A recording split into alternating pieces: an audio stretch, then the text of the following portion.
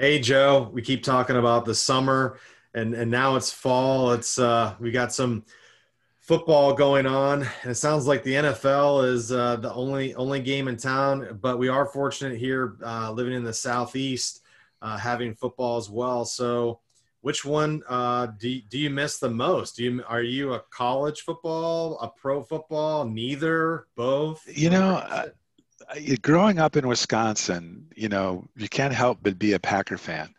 So, I've got the itch, but, we'll see how it goes this year. It's hard to be a Packer fan, in South Carolina. I live just across the border, of course, but there's a few of us around, Uh, my neighbor is just a enthusiast for Clemson. So I've been sucked into that vortex. He'll have, well, pre-COVID, obviously. Last year he would have, parties and gatherings at his house, and I'd go over and watch. They reminded me of Packer fans. They're that enthusiastic. I'll just put it that way. Especially when they get some of that the lubricating fluid in them. You know what I'm talking about? Any Packer traditions that you have, whether you're watching a game at home or going to a game or food? What's kind of Packer Nation kind of look like You for know, you? uh, Back in the day when lived there, we had a lot of friends that were all Packer fans, and we'd get together on Sundays for barbecue and the normal stuff. Cheese curds, of course, you gotta have cheese curds, wearing your cheese hat, those sorts of things. But for me, actually, Mike, I was such a fanatical fan. I didn't want anybody around me. I had to, because I was just too emotional. True But fan, true it fan. Yeah, I'm the life has changed, man. I watch from afar now. I don't get too involved, but I do miss it. I love the feeling of fall coming around for sure. Yeah, it's we've had a little bit of a break in the weather, so to speak, but also going back to school. So we've got a great guest in talking about going back to school, right? So who do we have on the show for today? Well, we're thrilled to have David Kim on the show from CPCC. David is a 25-year veteran of technology IT. He spent about 17 years now, I think, at CPCC, a great institution. I had a chance to meet some of the folks at CPCC earlier before COVID and spent some time on one of their campuses, and really had a phenomenal experience. Beautiful campus, the particular one that I was at, with water seen in the backdrop and beautiful forests and trees. And I don't remember going to school and have it being so nice. But David, it's great to have you on. What about your background did I miss that you'd like to highlight for us today? Well, first, I want to thank both you and Mike for having me here. It's exciting to be on this show, if I can call it that. Um, I think you hit it pretty much on the nail as far as my background. I would say that all that actually 28 years, I just recounted all the numbers, and it's amazing that I've been in the particular industry of both IT and higher education. So I guess that's a passion of mine, both technology and education. So very much enjoy it. Yeah, I actually did the math myself, but I don't typically like to mention it because some people get a little nervous about it. I've 42 years for me, like, okay, I'm not hiding it anymore. It's just I'm an old guy. But you've been through quite a bit at CPCC, and I think, obviously with COVID-19 and school just back in session, you've probably been faced with some unique challenges. Can you tell us a little bit about how you've had to sort of respond to this particular crisis? Yes, absolutely. It's a really unfortunate situation for all of us to be in COVID, but I think there's a very similar issues that we're all faced with. But specifically for us, I want to highlight first and foremost that with Central Piedmont, we're really about the community. So I love the name when we say we are a community college, and so we recognize that we have a incredible diversity in terms of our students. So we serve students whether they're from high school age to senior citizens. And so we have the challenges in terms of diversity as well too. So I think the greatest challenge we have is that many of our students have a socioeconomic status where they may not have the technology, whether it be the laptop or probably the biggest thing is internet connectivity. And so as we transition to COVID, where many of us are now at home trying to figure out how do we work and then how do we take classes, really communicating first and foremost with students who already are challenged with this, not having any technology is one of the biggest things that we're faced with. but how do we make sure that we have a equivalent or quality of education for these students without these particular barriers? So one of the things that we recognize is that we had to reach out to these students and then find out how many of them really needed a laptop or MiFi. And so one of the first things that we did as we entered in March was really handed out a lot of laptops and MiFi so that they have that connectivity so they can continue their education. That's an amazing story. I'm sure it's still unfolding. When did classes start again?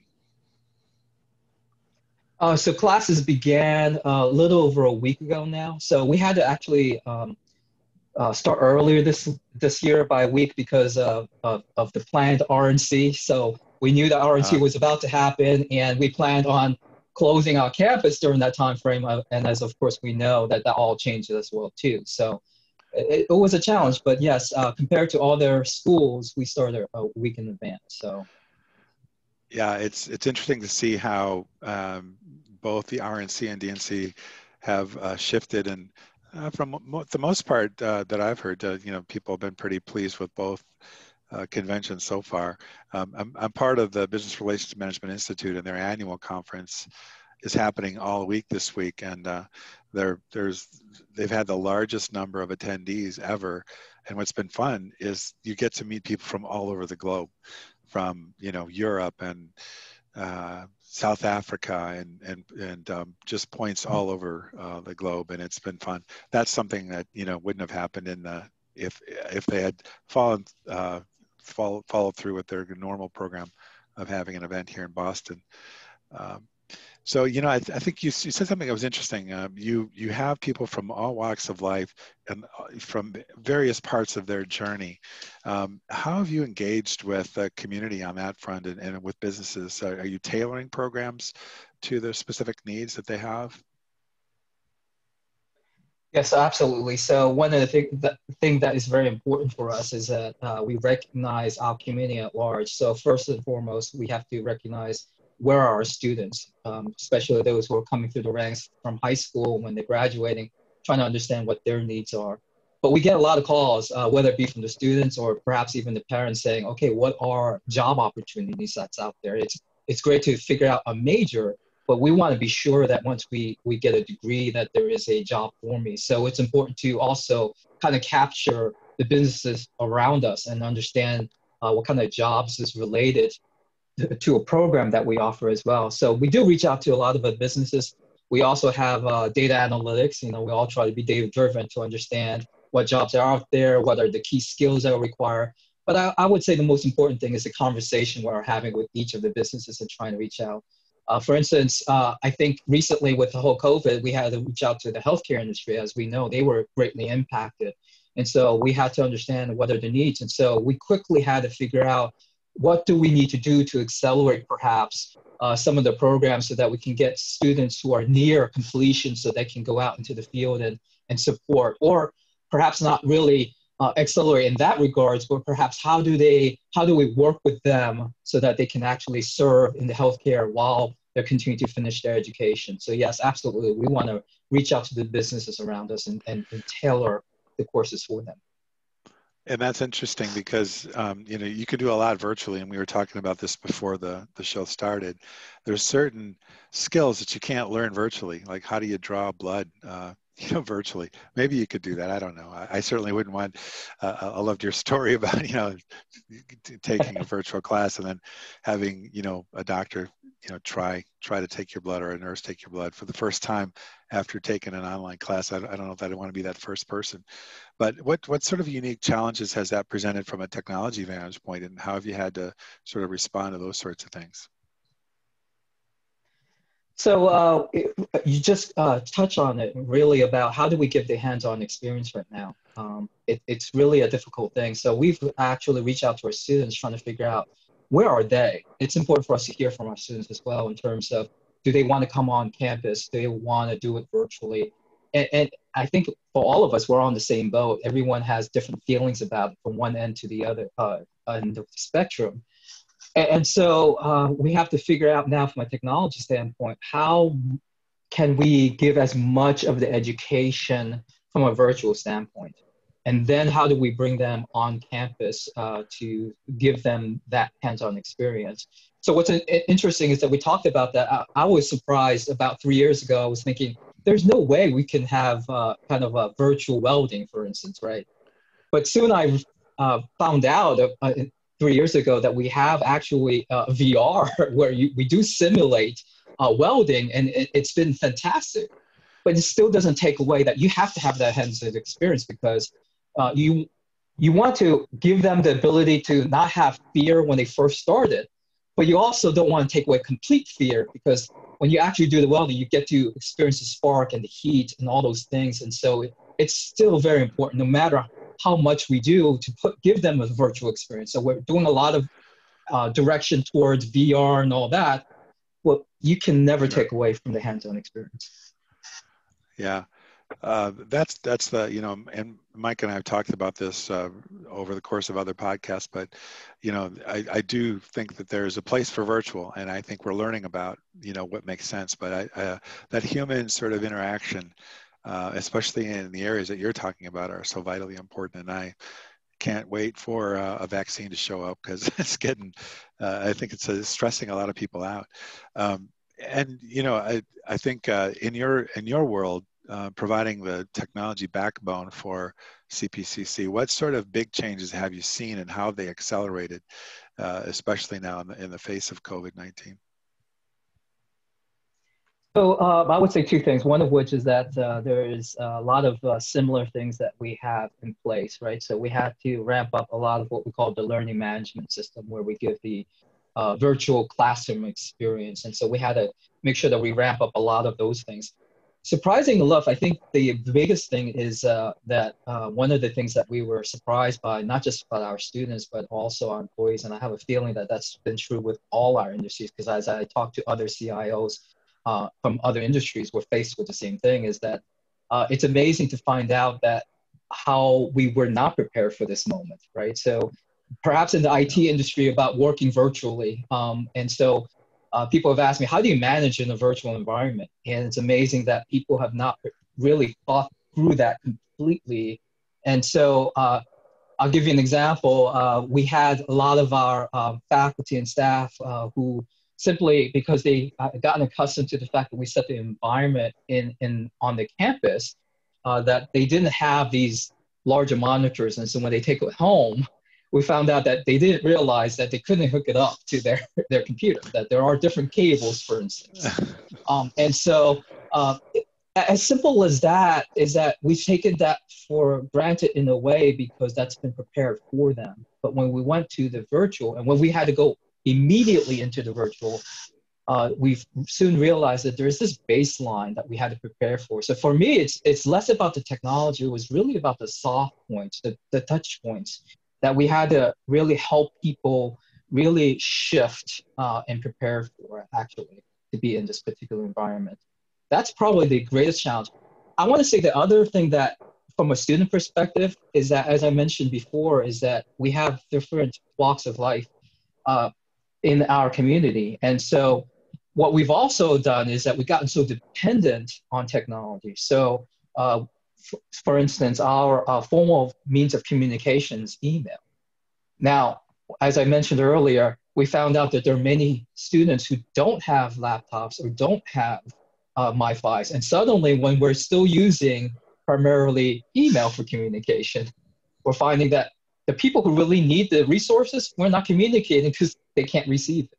And so we had to rethink now, just on a non-technology basis, how do we reach these students as well too? Yeah, and is that a fairly sizable percent of your student base that, has or you're challenged from that standpoint, and you need to find these alternative methods? Is that a 20% of the student body, or what percent is that? So I want to say that since March, we handed out about 1,100 laptops and about a little over 800 MiFis at this point. That is a lower percentage in my mind. So we serve on a given semester, I want to say about 18. I think we have about 18,000 students that we're serving. So from that regard, it's a smaller percentage. So it's fairly small, but I think it's still very important. Yeah. And so I think the, the biggest thing right now is we don't know who we're reaching out to, who really needs it at this point. Yeah, my guess is there's probably more students that, because of their circumstances, aren't able to get the benefit of what you're offering.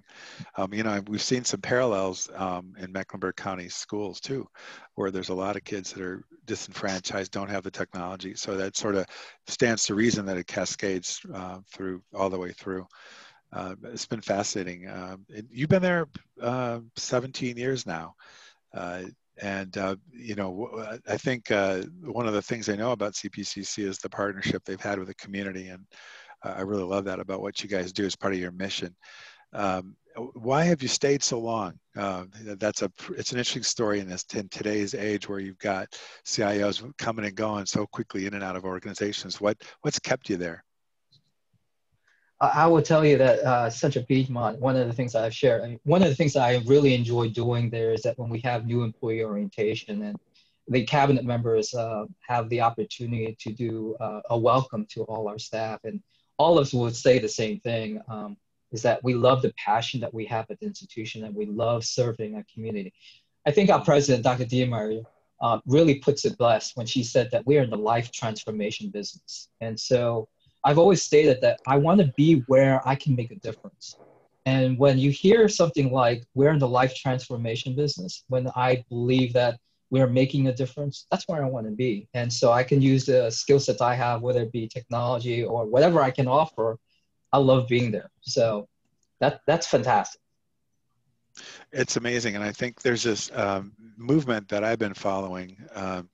Kind of started with the Conscious Capitalism book that has been out now for a bunch of years, but there's this whole movement around purpose and companies sort of adopting purpose.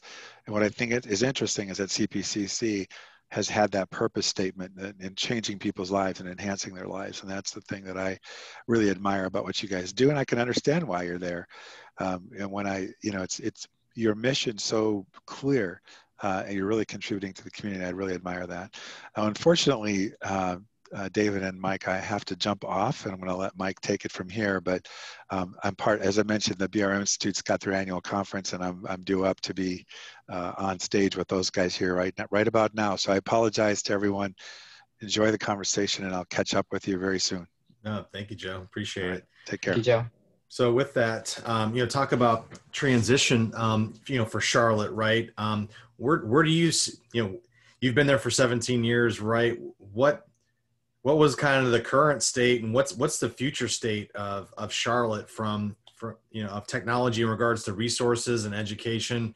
And the reason why I want to ask that question is over the last couple of years, I noticed that there was a gap in cybersecurity, which goes back to kind of data analytics, right? And tool sets and being prepared. So are there any stories there in regards to either technology or opportunities where, you've been able to help, draft new positions or new roles, whether that's in IT or just using data, right? So. Yeah, that's a fascinating thing. So there's a lot of things that I can speak about that in terms of data. So we have been really focused on data analytics. Everyone's talking about being data-driven as an organization. And I would say that one thing I would share is that that data in itself is something that I like to make a differentiation between data and information, right? You can always find data to kind of help with your theory that you may have. It's another to say, let's look at the data to find out what's really happening underneath all of that, the work that you're doing. And so I think one of the things that, in terms of what you said, is position, is that we've created a new position, I want to say about a year, maybe 2 years ago, focusing on that and tying it to strategic work, right? And so we want to make sure that we are looking at all our data sets in terms of whether it be our students, whether it be, as I mentioned, about the community, and then pulling that together, and then defining our strategic goals as a result of that. Sometimes we kind of take it the reverse, right? You take the strategic goal and look for the data set. And so that's been fascinating. I'll say that in the IT industry, what I'm interested though is about, so when you talk about data, I also start to quickly think about artificial intelligence and machine learning. Yeah. And so for How would you me, find that, I start David? to, Because there's the marketing people that are out there, right? And there's, yeah, I've seen people say, "Oh, that's AI." I'm like, "That's not AI." That's you putting marketing on it. But how would, I guess, where's your definition of AI? well, for me, I think the focus lately has been about machine learning, right? So it's about really giving a system, whether, all the data set and finding a lot of similarities, right? And correlations with the data and trying to figure that out. So what's fascinating, I think many of us have looked and probably we dabble into what they call chatbots, where it's able to look at all the data sets, whether it be in the help desk and seeing all the customer questions, all the answers, crawling through your website, and then trying to pull together some similarities and correlations, and then offering up what that means, right? But that's what I was trying to say. There's a difference between data and information. Someone still needs to really interpret what comes out of that, right? So statistician would say, right, correlation does not equate to causation, right? And so There's room someone for still error. needs to There's room for evaluate that error too, information. right? There's 5% rules and stuff. Absolutely. Right? Absolutely. So that's where I was going to, because it's about the ethics, right? So now we need to talk about, okay, what do you do with that information? I'm still a firm believer. Maybe we'll be at a place where you can trust the AI and ML, but right now it really should be to really provide information and then inform us, and then we still need to make some decisions, right? And so kind of like what we discussed early on, when we have parents and students who call in and say, hey, I need to know whether there are jobs out there and here are my interests. And it would be great, like it can kind of take some of your information and kind of direct you and guide you into a direction and how uh, take courses and all those things. But we don't want to be a place where it kind of discourages you simply because of the way that you answered, right? In AI, there's a concern about intrinsic bias because, as I said before, it's going to take all the information about all the questions and how most of us have answered. Well, we've answered in a biased way. And so it's going to repeat that bias as well, Built too. by So we got to be humans. very careful. Oh, yeah, exactly. And so the ethical dilemma is something that we need to be careful about. So I think for me, it's a specific tied to higher education. I think one of the things that I think is just transforming that I want to really have further conversations, we're not completely there, is that I'm not sure if you heard the flipped classroom model before. No. Can you share that? Okay, so yes, certainly. So I'm sure you're familiar with the Little House on the Prairie. Yes. Yep. Show. And so if you think about that show and you remember the classroom setting, it's amazing how if you look at today's classroom setting, very much similar, right? So, and that's back in the 1870s. So if you think about it, we're talking about, 130, 150 years where the model of the actual physical classroom setting hasn't changed much. So what's interesting about the flipped classroom model is the idea is that if you think about traditional classes today, you sit in a classroom, you have someone giving the lecture, and the whole idea is that lecture is at the same pace of everything for everybody. Yeah. So you're hoping that the students, let's say there's 30 students in there, is that they will learn at the same pace. And then what they do is they go home and they do something called homework. And if they got the lecture, they'll do well. But when they don't, they start to struggle. But the lesson plan has been designed from week to week, and the professor's going to stay on task with that. If a student starts to fall behind, typically they would say, you need to go to a tutor, right? Yeah. The flipped classroom model is to think of it in the reverse now. So think about it in the sense of, okay, well, you could do the lecture at home now. Let's say if it's a recording, you can always replay it if you don't get it. And then when you come to class, now you're doing the practical part of it. And if you're struggling, you can either have your peers to assist you, or you can have the professor to assist you there. to kind of solidify and reinforce what you've Let me learned. ask you this. And so, If they're doing testing electronically, is there a place for machine learning to know why you're missing? You know, is there any analytics to say, hey, is there correlation there potentially to help people that truly want to learn? Let's say they're not just answering numbers because they don't care, or you know what, you know, they haven't put that time in. Let's just, you know, if we make the assumption that the student is passionate, they've won all the classes and they've done their effort. Is there a way that machine learning could potentially help if there's a learning style change? Right? I don't know if that stuff's out there today or not. I mean, yeah, you're getting to that place now. So it's called adaptive learning. So again, it's really about trying to really focus on the student. It's really putting the student at the center of everything, including teaching and learning. And so we want to be at a place where, hey, everyone is going to do well in certain skills and then struggle in other skills.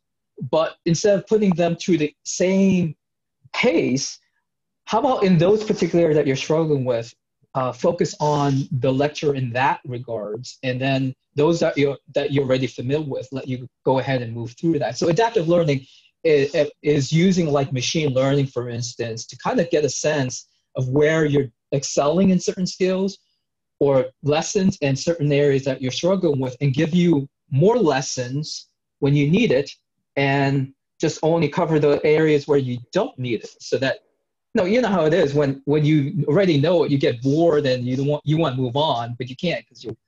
And so yeah. adaptive learning, I think technology is now giving us an opportunity to kind of personalize the learning experience for those particular students. I think that's really exciting because I go back to college and I go back to high school, especially high school, where we had one teacher who was a chemistry teacher, and I think if everybody took that class, they'd be excited about going to school. I mean, there's people that were seniors that want to go back to be a freshman and sophomore because they want to take this professor, this teacher, just because they were just so dynamic. And, you know, you just don't have that everywhere. Is there a way to kind of clone that? Or maybe that could be a threat to teaching though, too, right? And so are you seeing the flip side with your professors and your teachers of, if their students are getting something, is there a way to coach them up too, or to figure out their styles?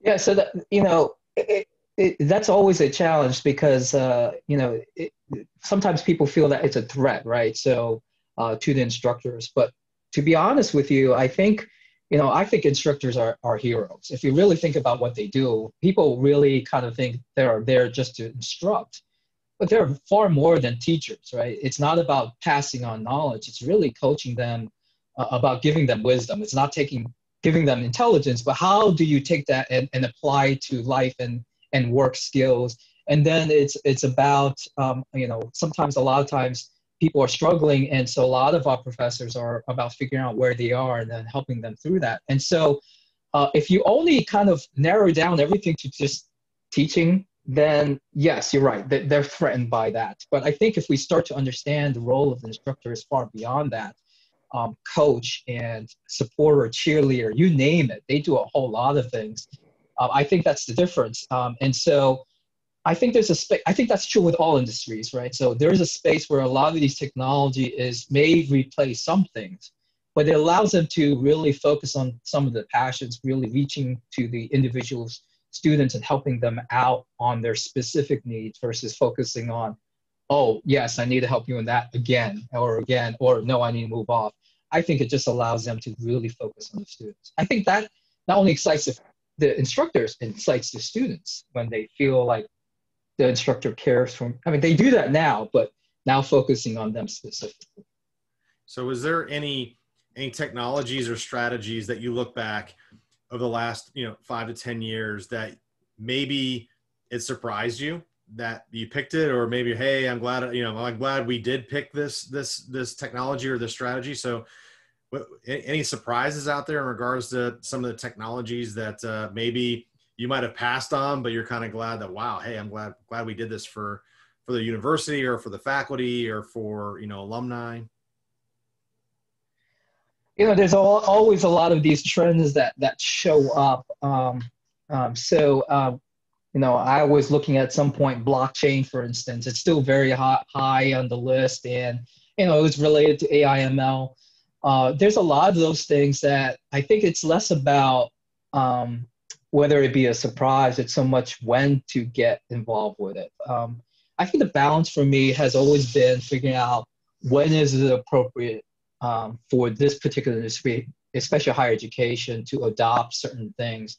Some things we want to adopt earlier than others, but there are some things that we probably should pause and just let the industry go forth first and see how we need to adopt it at our institution. One thing that I've been excited about, it's kind of, we talked about a little about nurses, is that it's incredible how any of these industries, but one of the things I saw was recently, not recently, but mannequins, I don't want to call it this, but they're called Sims. And it's really about just not only replicating the hospitals, but also an individual. So they give students the ability to be able to either administer certain drugs or take the blood pressure and all those things, but it really gives you feedback. So an instructor will be behind the scenes and they will either accelerate the heart or say, I'm in pain, and really give the students the experience, but do it in a very safe environment where it's not done to a real patient. And so seeing some of those technology, I think, is really incredible, and I hope we can adopt some of those things further on so that it gives students the hands-on experience, but yet in a safe environment. I think we're going to see more and more of those things, whether it be in the automobile industry and so forth. In regards to leadership, right, from where you stand, the CIO, 3 to 5 years, and again, this is just from my pane of glass. I've seen some folks over the last couple of years, some organizations where that role has changed, or it's not been replaced. As an outsider, with things kind of being as a service, how has that model changed or impacted how you make decisions and how you help higher education? Because again, there's a lot of choices out there, right? Because there's so many things that are now mature and everything seems to be as a service, and there's folks that can go out and can pick it up, and then all of a sudden you're like, wait a second, how did these folks get this? So what's as you look at things, how do you select the right technologies, and what do you think the future is?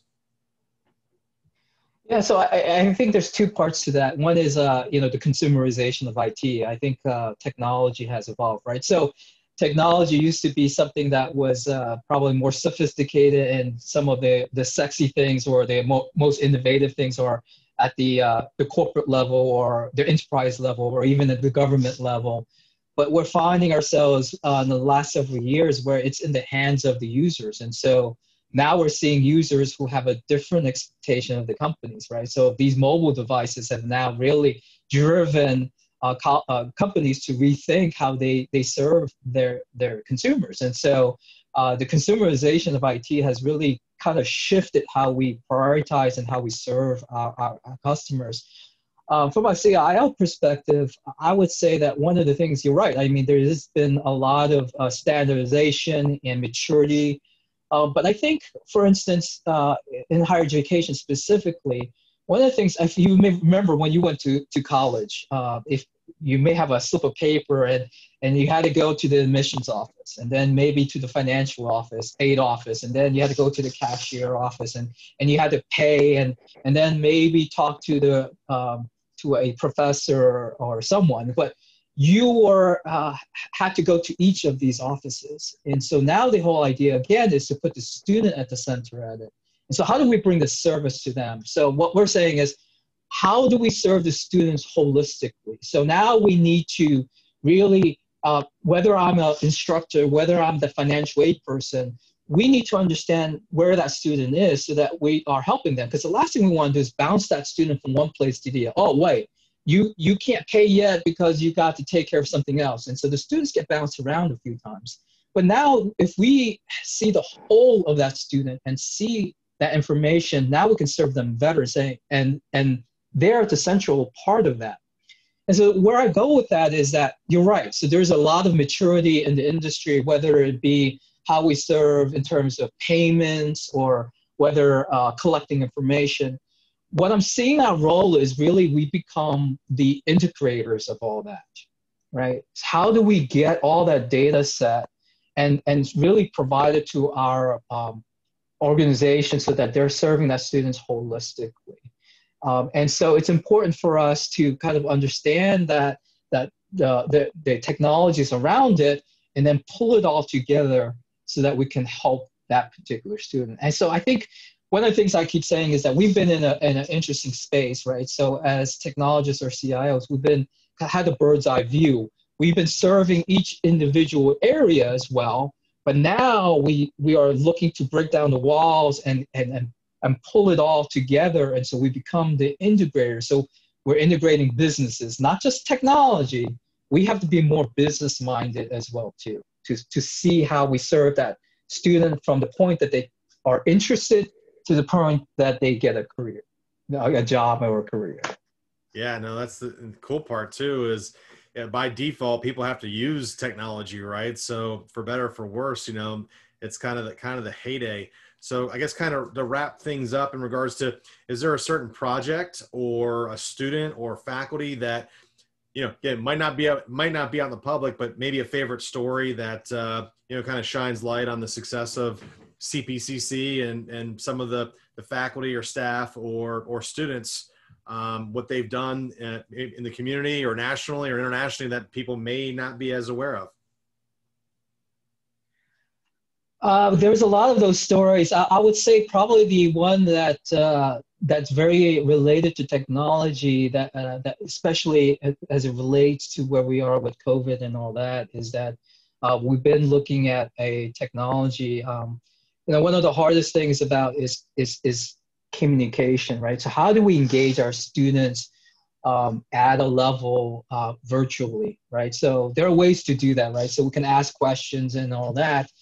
But there is an interesting product out there and that we've actually piloted that really takes it to another level, where it's not just asking the question so that you get a simple yes or no, right? So it really kind of uses, again, AI ML, for instance, that will actually help students to formulate questions that will have further inquiry, for instance.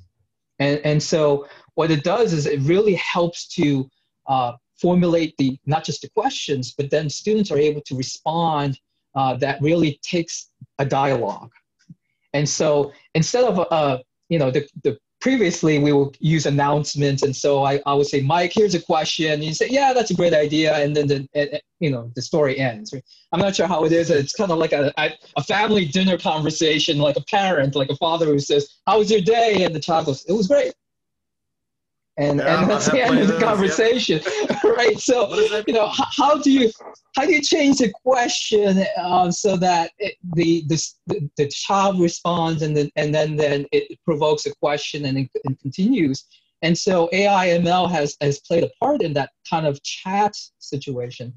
And so we had one nursing area who talked about this, and what was interesting is that she said that as this was being used, it was incredible to see the dialogue that students were having, but because it really also brought conversation that was related to current events.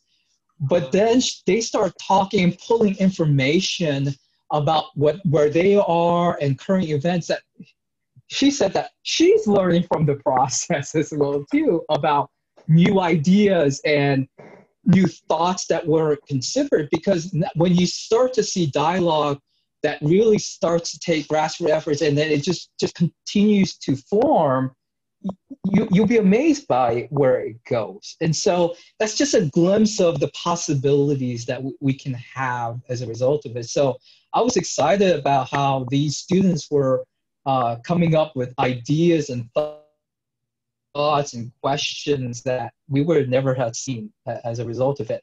And hopefully if that continues on, if we can build on it, maybe we start to find answers to some of the society questions that has been going long, that without an answer, that we might be able to spark answers as a result. Yeah, commonality, but like we said with data and privacy, crossing that chasm of, but if I know that you're into cars, it might be weird saying, oh, wow, it's not, you got that, again, I'm just making up, you got this Corvette, 1963 Corvette. That's awesome. You have that. Wait a second. How did you know I have a 1960? But you're right. It's commonality and kind of how do you build rapport, right? So that's pretty cool. Well, David, I for me and Joe, we can't thank you enough for being on the show. This is kind of the part of the show where, we let you kind of plug or represent anything that you like to do, whether that's, locally in the community or with CPCC or, professionally. So is there anything that you'd like to share with our listeners about, about David Kim and things that you'd like to reference? Well, it's less about David Kim. As I said earlier, I love what I do at Central Piedmont, and I love the mission and vision at Central Piedmont as well too.